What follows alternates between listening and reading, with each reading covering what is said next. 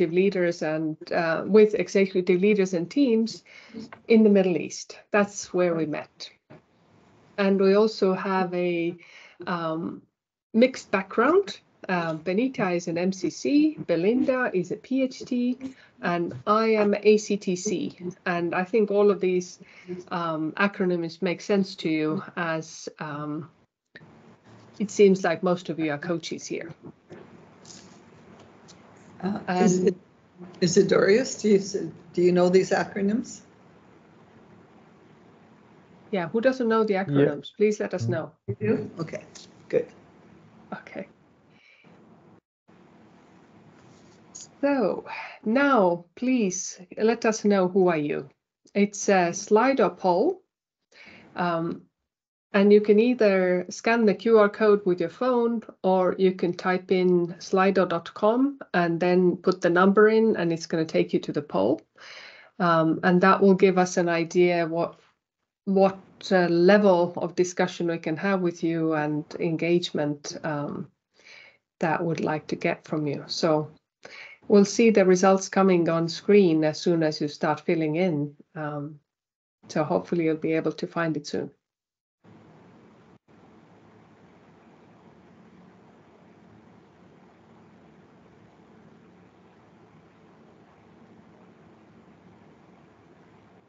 And it's a multiple, you can pick many things if you're not just only a leader or a coach. If you're both, you can also answer.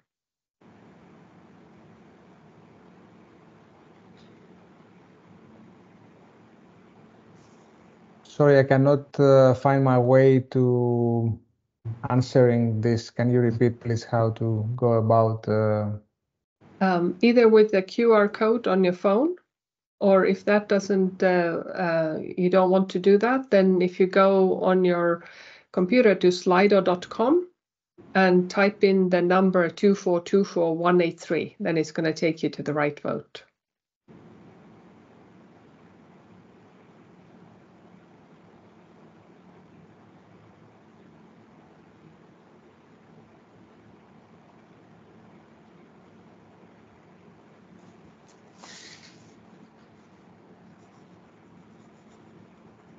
So 3 people who have answered are coaches, but they are also doing training, facilitation, and they are also leaders.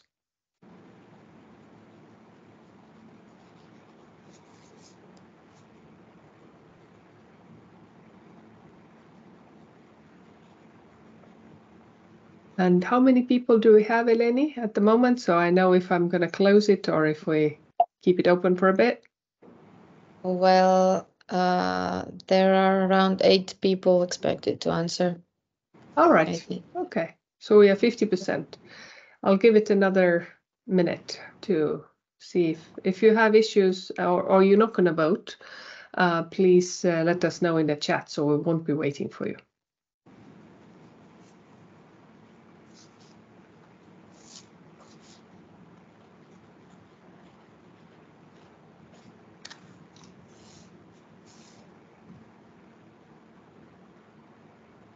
Okay.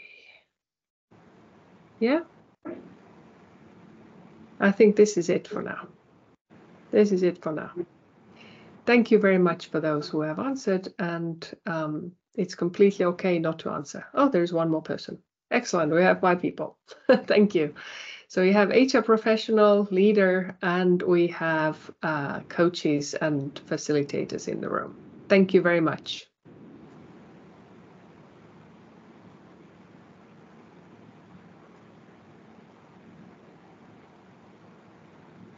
Okay. So what we would like to do in this session is to define the resilient organization together. And I am going to hand it over here to Benita. Okay, thanks, Abby. So nice to meet you all, by the way. And thank you to Angelos and Lenny for inviting us today to speak to you. And our intention when we talk about building a resilient organization, our intention today is not to give you 5 things that you absolutely must do to build a resilient organization, 5 or 10 or 2. But to talk about what does that mean and how might we build it? This is not about being faster, smarter, or better, which is sort of our past paradigm of looking at things. If we're only faster, better, or smarter, we'll be resilient. We think it's much broader than that today. What we're looking at is how do we be ready or prepare for things that we can't be ready for? And of course, our huge example from the past is COVID. Nobody was ready for that, and we had to learn as we went through it. So today we want to look at how do organizations and the people in organizations be ready for what they can't be ready for. So we've worked with a lot of international organizations, and we'll share the things that we've seen. And we hope we'll open the floor to we're going to have a discussion. I'm going to turn this over to Belinda now, who is wondering how you define a resilient organization. And if you can, it's yours, Belinda. Okay, thanks, Benita. Hello, everybody. Lovely to see you. From that poll that Ave put up, it looks like we've got very experienced people in the room. And we have our perspectives from the context we're in, but we're curious how resilience is talked about or described in the organizations that you work in and work with. And we'd like to use the chat for this part of the discussion. So we would invite you, please, to put into the chat, what would the organizations you're working in, how would they describe resilience?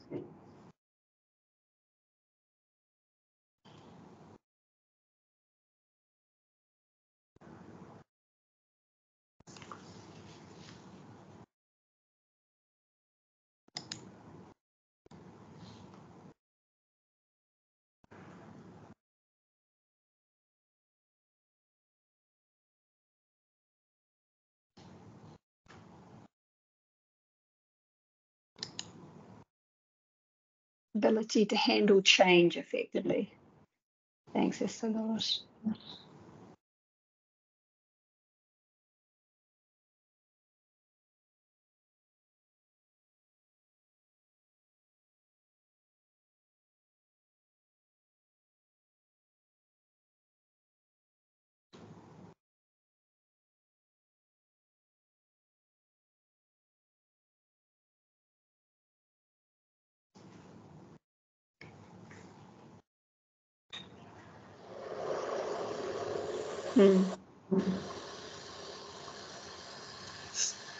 Yeah, thank you, Evelyn. Organizational resilience is the ability to cope with the crisis well, and also that you recover from it well. And Jenny, thank you. The ability to quickly bounce back from difficulties. Manolis, being a wise champion to all we do. Interesting.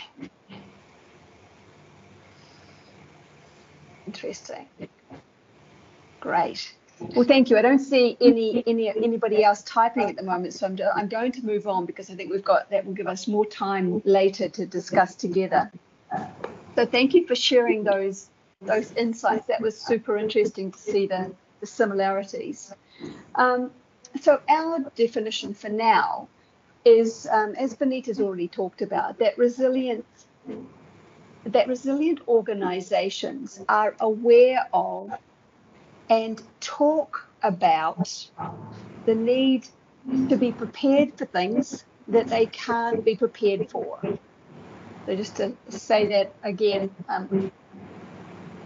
resilient organizations are aware of and talk about the need to be prepared for things that they can't be prepared for. So now I'd like to hand back to Benita and Ave to speak a little bit more about how we might develop this kind of resilience practice. Thanks, Belinda. Ave, are you going to bring up the slides now, or are we? I can. Okay. I can, yeah. So this slide is slide from Maslow Research Center, which talks about 4 areas of focus in organizations. Here we go. And so the sort of 2 traditional ways that we think about organizations is we think about strategy and operations. That has been with us for a long period of time and is a pretty solid practice, I would say, in most organizations, at least in most organizations that I work with. But unfortunately, strategy and operations, we don't believe are going to prepare you for what you can't prepare for. So we're looking at 2 new pieces to add to that picture. One is culture, and the other one is leading, which is leading the people in the organization. So both culture and leading are about the people side of the business, and the strategy and operations are about the process side. The culture and the strategy are kind of looking from a higher level, and looking at the people, and the operations is looking at it from a smaller, micro, as opposed to a macro level. And the culture and the people are more about feeling, and strategy and operations are more about thinking. And I would hope that most of you would agree that the majority of the focus on organizations has been on thinking. We have to think faster, better than we did before. And so we're going to talk about these other 2 pieces a little bit, because we believe that they haven't been spoken about a lot as organizations are thinking about resilience. So I'm going to turn it over to Ave to talk about culture, and then I'll talk about the people piece. So Ave? Yeah, thank you. Yes, the culture, I think, is very much now come to a topic in lots of organizations, and people are trying to define what it is, and very often they end up with, okay, we're going to have some nice events for our people, and that we will be organizing lunches together and get a better coffee and things like that. But when we talk about culture here, it's really in the sense of how do we do things here? And like Benita was mentioning about strategy and operations, if this is the main thing that people talk about only, that's the way we do things here. We do not think about people. We do not think about culture. Strategy, operations are the main pillars of that. And in order to bring in culture and people into the organizations, this is actually that is helping to build more resilient organizations. Because as we coaches know, we can think all we want, but we can't think ourselves out of a bad feeling. And the same thing applies to not just to individuals, but to organizations as well. So it's really redefining how do we want to do things here. And obviously you have to have your strategy in place. You have to know what your purpose is, where you're going, and why you want to achieve what you want to achieve. And then your culture can support that. Very often we can see very nice values on the walls of the companies we go to work at.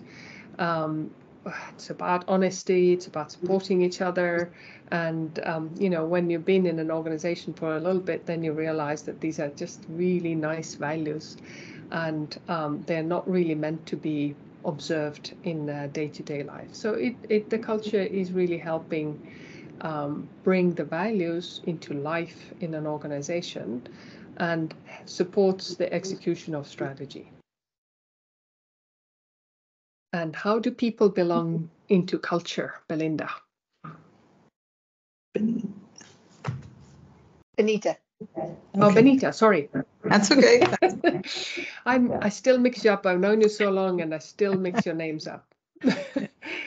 So just as to back that up a little bit, I'll say we define culture as using McKinsey's definition, that the culture is the set of behaviors that we see every day in organizations. So just if you think about value, the values are important. The culture is the behaviors that we see. It's nice, as Abby said, nice to have those on the wall, but what's actually happening? So that's the everyday behaviors. And so culture is not just about what the leadership team is doing, it's what everyone in your organization is doing. And how do you care for that? When we look at people are becoming, it's starting to become a topic now in organizations. So we've always had strategy, we've always had high-performing operations. We're starting to be concerned about people and just barely starting to talk about culture. When we think about people, that's the only thing that can prepare us for what we can't be prepared for. It isn't about, do you have a building or not? Because you may not have a building, but you'll always have people. So how do we nurture and care for the people in our organization? There's processes that need to that you have that help nurture and care for people. But what we'd like to invite you to think about here is, how do you mentor people? How do you coach them? So this is a more micro level of how you care for your people. It's not the only way you care for them. We want to always emphasize that it's 4 pieces and they all have to work together. But instead of focusing on, it's good to have an onboarding policy, but what happens with them? What do we do after for them? So if we're not taking care of our people, what's going to happen when that crisis comes? And it could be anything. We have to be prepared for what we don't know today, which makes us go cross-eyed, I think, most of the time. We say, I have to be prepared for what I can't be prepared for. That sounds like a conflict.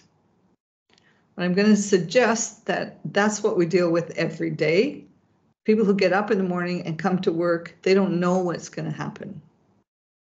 And it still sits in the back of people's heads. What if there's a financial crisis? What if there's another health crisis? What is my organization doing? What can I do to help that? So the people piece becomes one of the 4 pieces that we need to be paying attention to. How do we lead our people? How do we mentor them? How do we coach them? How do we care for them? If we want to be resilient, we have to think about that. And I'm going to say that's different for every organization. That's one of the things that people often think is there's one answer to this question, how I take care of my people. I'm going to say that really is dependent on the business you're in, the market that your business is in, and how volatile that market can be.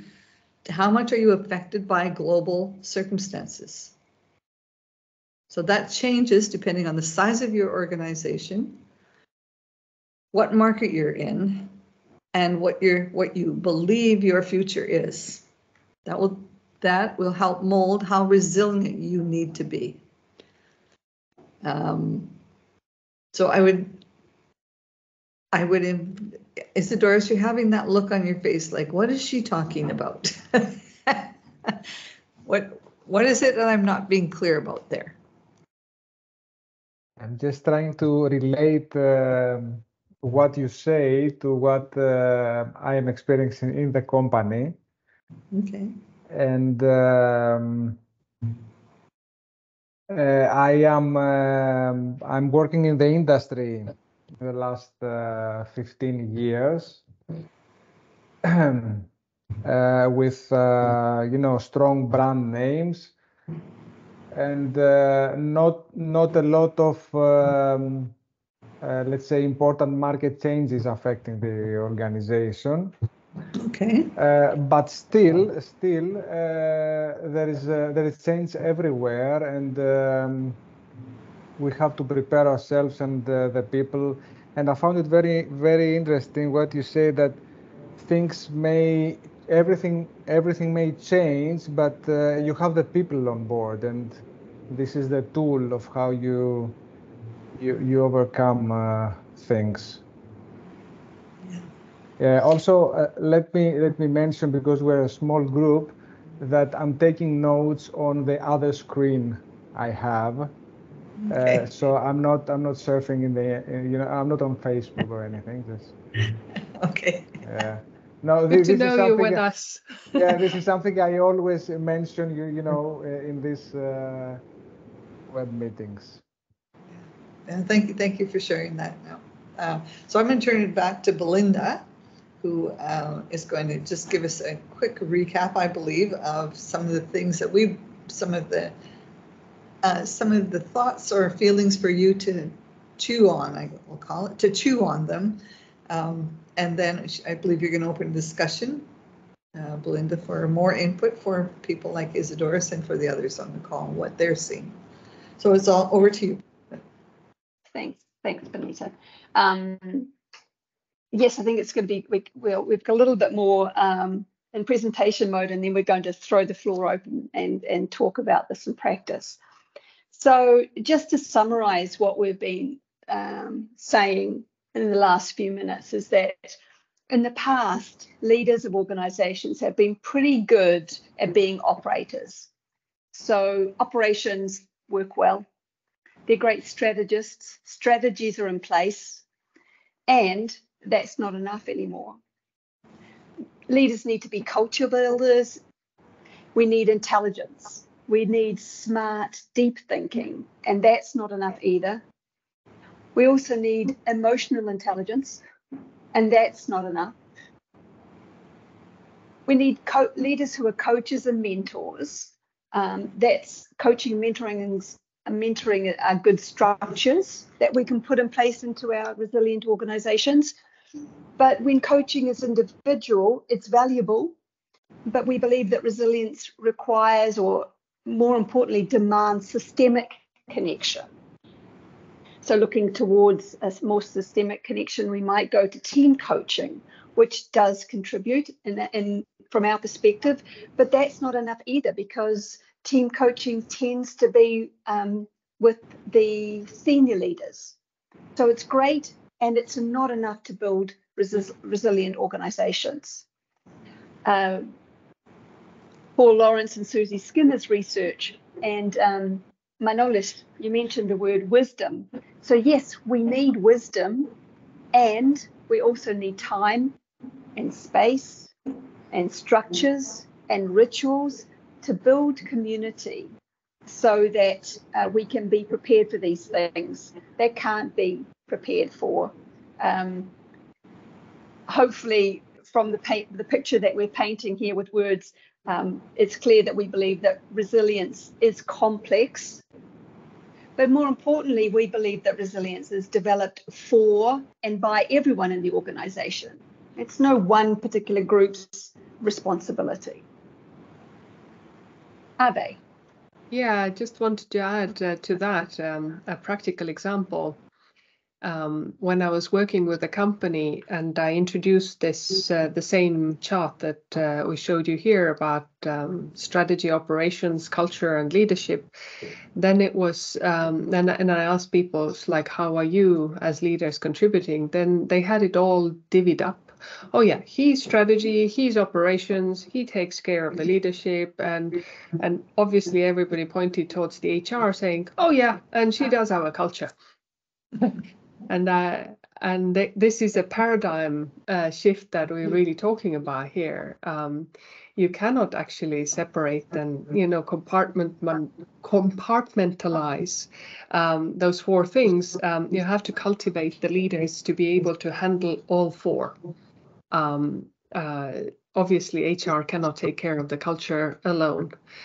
It has to be behaviors built in with the entire leadership team.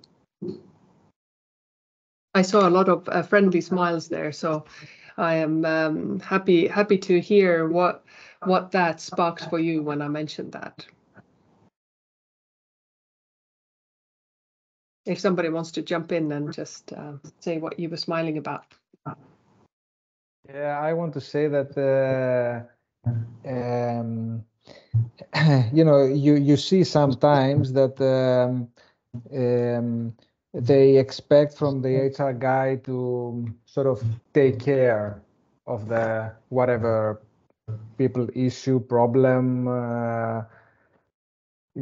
just automatically just take care of it, you know how to take care of it. And this this is not the way, because in the same way that I should be aware of the hard financial data in the company and the strategy and so on, also the managers in the company have to manage the people, because from my perspective, primarily their role is to manage the group of people who do the work, and they are not standalone contributors. Their primary role is to manage the people. So I very much value what you say, that everybody in a management team, for example, should be to a certain extent into all these four aspects. Mm-hmm. Yeah. Thanks. Thank you. I would just like to present now just another thought so one of the things that one of the ideas that's being thrown around a lot is that in the future, speaking of HR, we will no longer have our people will not be defined by the role that they take in the organization. They will be defined by the skills and capabilities and value they bring. And so we will become, I would like to say it's project-like, but that's probably giving it a limited view. So I won't become like, so I'll use myself as an example. I'm a managing consultant for an HR consultancy. I will no longer have that title and that role, but I will be a coach sometimes. I will be a manager sometimes. I will be a supervisor sometimes. I'll be a team coach, an individual coach. I'll be a culture coach. I'll work with all different departments, sharing my areas of expertise on different projects that the company is putting forward. So that idea sometimes throws people completely, well, what do you mean I won't have a job anymore? Right? And raises fears beyond belief, right? And then you throw in the element of, oh yeah, AI is going to do a lot of your work. And then we put people into fear again, and we double that fear. So when we think about resilient organizations, you can have all kinds of policies about why they shouldn't be afraid. Is that going to stop the fear? No, I don't believe it is. I believe that one of the really good tools for being able to help with this fear is team coaching.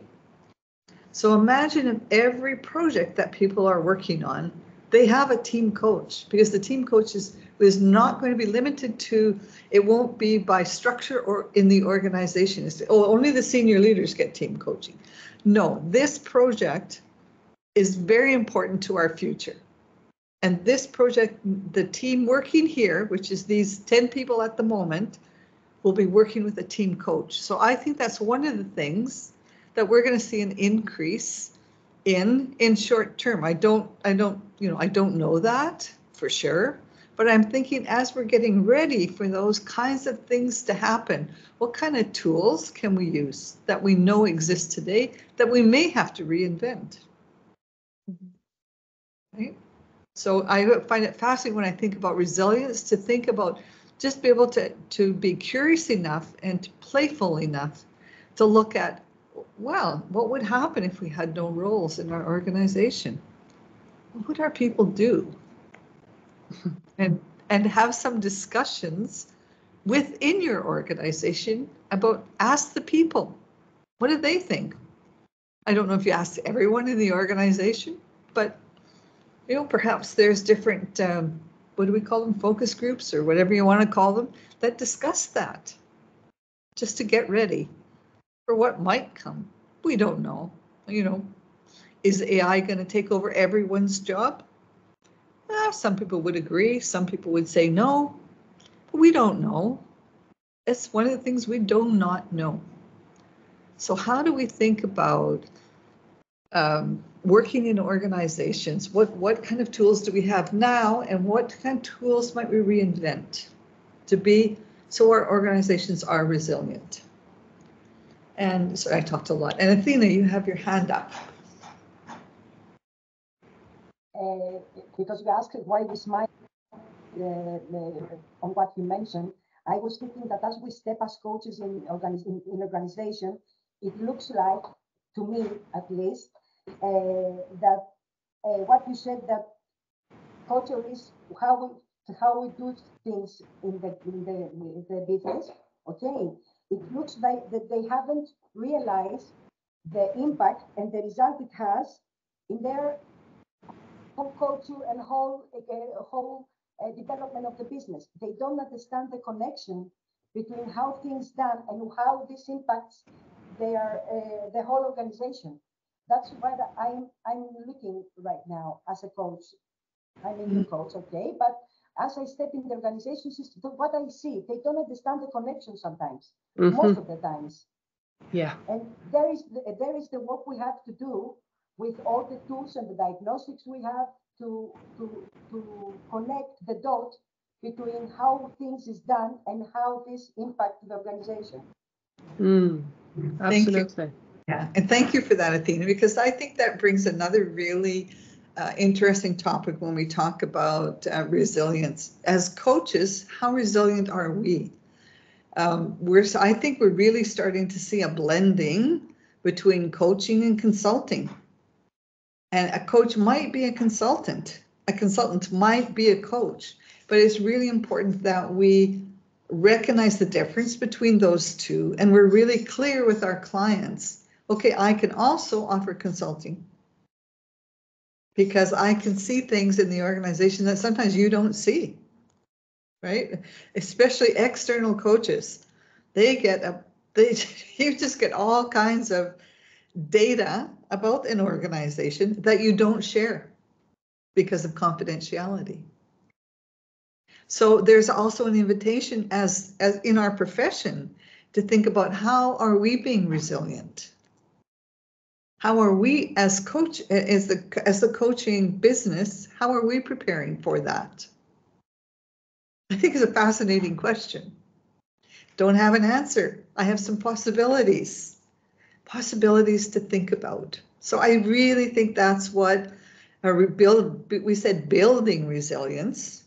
We didn't say you will now be resilient. I'll wave a magic wand. Do these 10 things. You're resilient. We're always building that. And we do that with curiosity and wisdom. And I also really love, Athena, how you just pointed that, everything starts with awareness. If you're not aware, you cannot do anything. So in order to become aware how your practices and behaviors are impacting your everyday life, you need to be aware of that first. And yes, very often we as coaches or consultants can actually help people see. And then, yes, then they are ready to put in new practices that serve them better and help the organization along the strategy, rather than sometimes it's going the opposite way.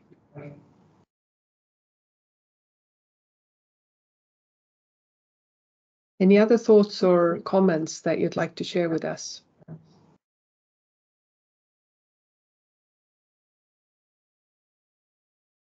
Go ahead, Athena.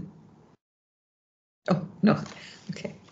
The computer double clicks sometimes. The computer is slower than I know that feeling.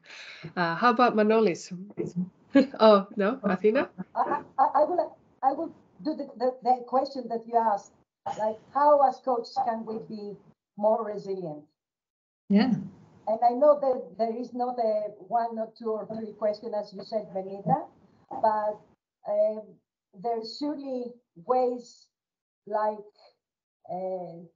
staying in our shoes as coaches, they have a lot of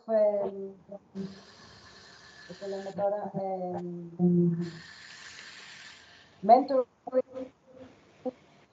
but I think there's more than that for us to be resilient. So what we should do? Yeah. Yeah. What do we need to be prepared for that we can't be prepared for? Right? What did coaches do in COVID? What happened? We went to virtual coaching. It emerged, but we didn't put a strategy in place before that saying, oh, if something happens in the world, I'm going to be a virtual coach. Did anybody plan that ahead of time? No, but we were ready, not everyone, but we were ready to say, hey, okay, now we have this. What are the possibilities, right? And if we haven't invested in ourselves, we probably were resilient. We're not resilient, but resistant,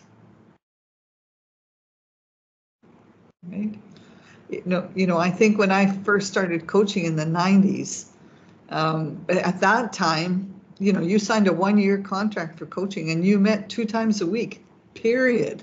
And there was no alternative. That's what we did. And I look at it now and I think that one of the beautiful things about coaching is becoming more on demand, especially with the newer generation. They want on demand services. So how, as coaches or HR people or as leaders in organizations, how are we getting ready for that? Everything will become more and more on demand. Maybe, but are we preparing for that? And if I can just jump in there, that makes me think, Benita, about the power or the increasing application of supervision for coaches. As coaches, and we're going into these very complex situations and holding space for very complex and large numbers of systemic things happening, I believe that, you know, supervision is going to play a even bigger role. And Angelos, thank you very much for this opportunity here, because I think that this kind of gathering of people who are thinking about this kind of topic and gathering together from all over the world to share what we're sensing in the field is hugely valuable. For me, that's part of building my resilience. You know, to see where those outliers are and to start to think about things and see patterns. And I thank you. Thanks, Belinda. And Manolis, I'm curious. You wrote in the chat that you said we needed wisdom, and I'm curious about what you meant by that. What is wisdom? Well, wisdom can be defined by several ways, I guess, but my favorite one is the ability to navigate through the knowledge. Navigate through knowledge. Through knowledge. Yes. Yeah. Oh, because in our era there are probably there's a way to access every knowledge created in the world through the computer systems and the AI systems and all that stuff. But the wisdom we need now is how to navigate through the whole place of wisdom, the whole valley of wisdom that's available now for everyone, almost everyone. Okay, so one thing is this, and there are other things that, like, how do you make decisions, or how do you know in what age is the organization, for example. Yeah. Speaking about resilience in the organizations, one very interesting thing that you might want to investigate further is how resilience can be redefined or defined in any stage of the age of the organization. And when I'm saying age, I don't mean the number of years that the organization exists. But according to my favorite professor, who has wrote a magnificent book, Corporate Life Cycles, he defines the age like we defined the mental age of a human being. If you have run into this book, anytime. And so we can start from the beginning with the startup company, and then we go to infancy, then to adolescence, and then the organization reaches to prime. And then the big issue there is how do we stay, how the organization can stay to prime. And this is a difficult thing, because if we don't find our way, find a way to keep the organization in prime stage, then we have an instability coming. Probably all the diseases, in quotes, that we see the organization like aristocracy, bureaucracy, recrimination, and all the stuff. And finally, we have an organization dying. Yes. So what is resilience? How can we define, or how is resilience related through all these stages? Yeah, perfect. That would be a nice question to That's investigate. That's perfect, Manolis, because this is quite often, if we look at statistics, often after prime comes decline in many, in the majority of organizations. They aren't here for the long run. I used to, for a period of time in my career, I worked for General Electric. And I think at that time, it was one of the organizations, one of the original companies that was listed on the stock market that was actually still in business. So that was pretty shocking. I think there were 7 companies, and the total stock may have been more or less, but it was around that number, because prime needs to decline. And how do we see that? And how do we stay resilient with? And we can take that also to ages and stages of our employees. Resilience will be completely different if we have all baby boomers on staff. Completely different if we have all fresh graduates. So that's why, when we talk about resilience, it's looking at our organization, the stage it's at, looking at the stages our people are in, looking at the markets, it's looking at the complexity of everything and saying, okay, 80%, if 15% of my staff are baby boomers and they're going to retire within the next 5 years, what does that mean? How resilient is my organization? Am I ready for that? And then what if they don't retire? Right? So there's everything is ages and stages. And thank you for saying it's how we navigate through the knowledge. So thank you for that, Manolis. It's beautiful. Thank you too, Benita, and Iva, and Belinda, for all this nice knowledge you've been sharing with us today. Thank you very much. Yeah, thank you. Jenny, we haven't heard from, Lena, you have your hand up, sorry. I'm the one who has the hand up. I was just, I wanted to add that as a representative of the younger generation of workers, what I think you've touched on a little bit, but for us, I think it's transparency that brings resilience. Because when there is so much going on in the world, it brings a kind of a fatigue to always try to monitor what is going on in the organization and trying to peek through people who withhold information and do not let you know which stage the organization is in. So transparency needs to be a priority in every department of a company. When anybody makes a decision, they have to figure out how we're going to let everyone know, how we're going to let everyone in the loop. And so younger generations really appreciate this and find it useful, I think, to remain resilient. Yeah, very, very nice, Lena. Lenny, one of the things that used to just drive me crazy when I would hear this was that information is above your pay grade. Really? Guess what? That's great. I'm going to put it on a shirt, I think. It's like, why am I coming to work then? Anything you'd like me to do that's above my pay grade, or shall I only do what's in my pay grade? So, that contributes to a little bit to resilience too. And it's also what Ave's been talking about and Belinda have been talking about having communities. and having those discussions. That's transparency of information, and even transparency about where we might go. So thank you for sharing that. Angelos, you have your hand up.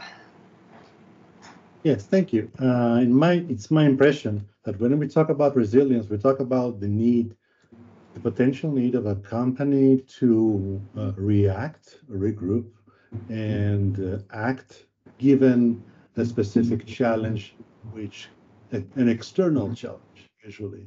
Am I right?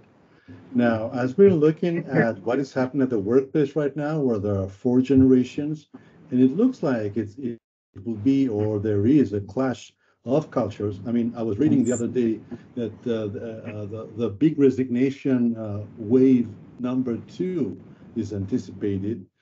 And yeah, so it seems like there's a need of managing the culture or the cultural clash inside the organization. So how can you define this kind of need for resilience, of internal resilience?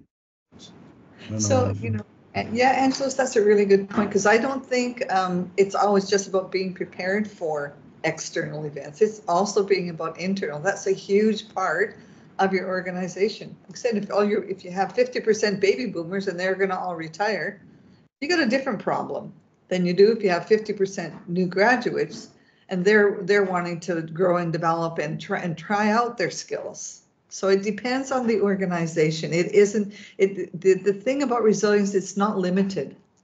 It's not just internal, it's not just external. And depending on your organization, it's up to you. It's an invitation to you to identify, okay, what is it that could lead to our demise or stopping our going to the next stage in this organization. So this clash of the different cultures is perfect. Having a look at that in your culture plan, that's an important piece. How does the communication happen? As Lenny said, what's the communication there? How are you communicating to all those 4 different generations? It's no longer one message, right? It can't be. Actually, I mean, external circumstances is just one part or like one reason for demise of the companies. Very often companies collapse under their own weight. Just like when we're talking about General Electric, for example, they were growing, and now they're coming back down. So it's very much about internal resilience and understanding even the difference. Like when I change the strategy, I really need to look at my culture. I really need to look at the leadership I have in place and the operations, because you can't sort of expect to go in a different direction and keep everything the same. So very much about internal processes and internal culture as well. Yeah. Because I'm really old. Like I got to tell you, I'm really old. But I had the privilege of working for IBM for a while, and in the years when IBM were the king of the castle in technology. Like don't even anybody else mention any other name. It's only IBM. And I was working in that industry when their demise started. It's like all of a sudden they've got competitors, and you're not so arrogant as you were going to tell us, the customer, what to do. Because in the prime days of IBM, they gave directive to their clients what they could and couldn't do. And that disappeared. That was challenged. And it was fascinating to watch how they met that challenge. They weren't prepared for it. They just thought they would be the king of the castle forever. They weren't prepared for it. But I was really impressed with how they changed their customer relationships, their internal relationships, their external relationships, because the market was demanding it. So it was, and it was rather simple in those days. It wasn't as complex as it is today. So we never know. we really, that's what we're saying resilience is about. It isn't about knowing. It isn't having the answer. It's about being willing to look at what are possibles. And how do we think about them? How do I think about, Lenny, how do I think about your generation of workers in my organization? What do they need? That's culture. What about people like me who are still working? I have different needs. So what's, how do we, as Angelos has rightly said, how do we bring all of those 4 generations in one organization together with some wisdom?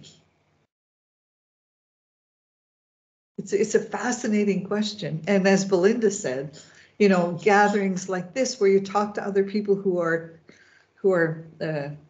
grappling with these ideas is one of the ways we can do that. Yeah, because some of those things are just so complex, it's hard to comprehend on your own. But when you start discussing with people, that's when some pieces of clarity, like the clouds behind me, they start appearing. Yeah. So we realize that we are getting close to the end of our time, and we really, Jenny, we didn't hear anything from you. Do you have anything you'd like to say before we close?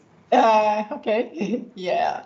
I was thinking what you said and what Eleni said, everybody, and also Manoli said. Yes, it's wisdom and different generations, different experiences, different inputs that we can all bring into the organization. And then we should listen to each other in a coaching way. I mean, listening, so understanding and the other people's perspective, and combine all these perspectives, because this is very useful and I now connect resilience with sustainability of organizations. Mm-hmm. Yeah. Mm-hmm. Thank you. Is there anyone else on the screen that I don't see that I've missed here who would like to say something? So I think we're good. Are we running a little bit over time? I'm not sure, but if we are, our apologies. It's been a fascinating conversation.